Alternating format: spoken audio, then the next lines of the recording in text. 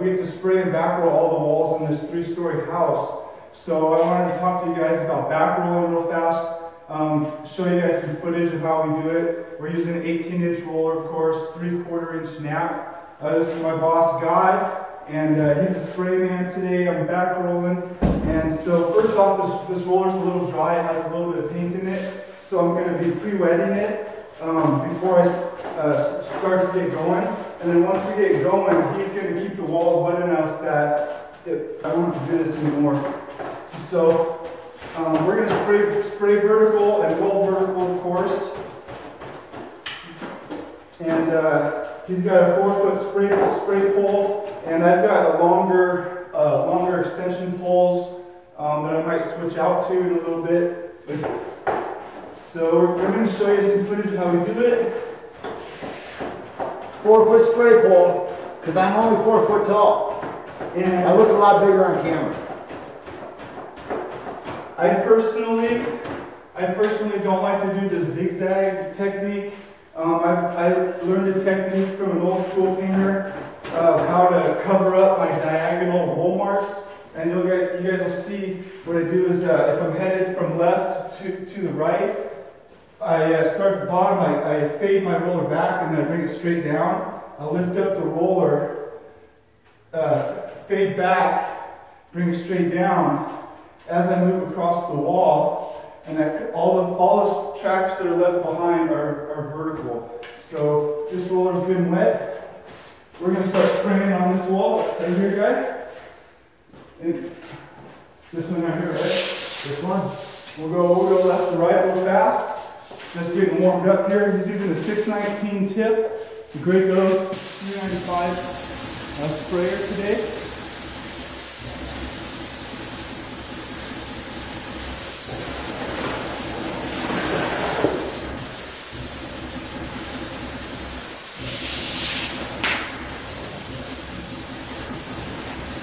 And we're going to do one really good heavy coat on this spray and back roll.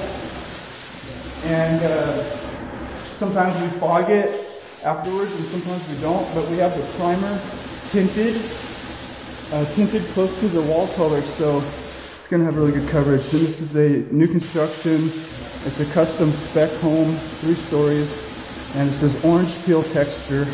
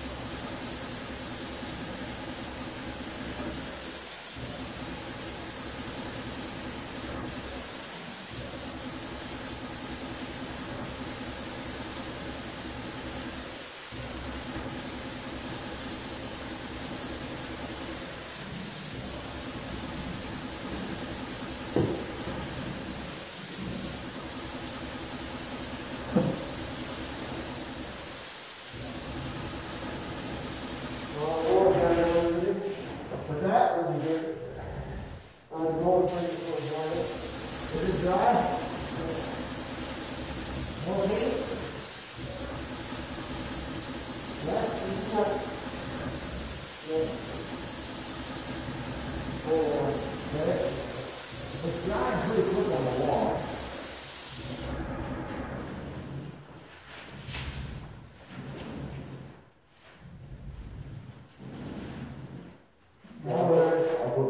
So we're just getting warmed up. That's literally the first wall that we just started rolling today. So he needed to put just a tad bit more paint on because my roller dried. It lost all its paint on that first wall. I dipped it pretty heavy, and so as we get going, the roller starts getting really. It gets just the right amount of paint in it for all the rest of the walls. So we'll be cruising just after another 5 minutes. And the rest of the walls we adjust and we put just the right amount of paint on so it works really easy so you're not struggling. So if it's drying and you shouldn't be pushing any pressure whatsoever anyways. So there's a couple quick tips for back rolling new construction. We are spraying the ceilings after the walls. We'll be spraying those on Monday and Tuesday. So you guys have a great day. Thanks for watching. I'm going to get this respirator on. Thanks a lot.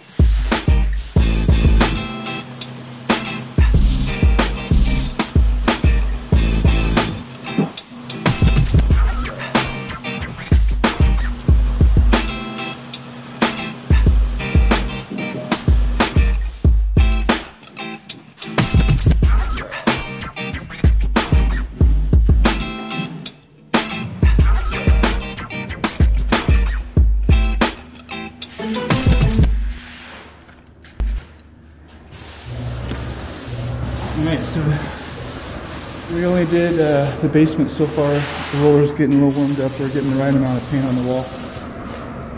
And this back rolling's going easier. For bigger rooms, I'm actually going to switch to a 4 to 8 pole instead of this one, even though this works. So, and ceilings will be painted tomorrow. Thanks for watching, guys. Over the back rolling footage.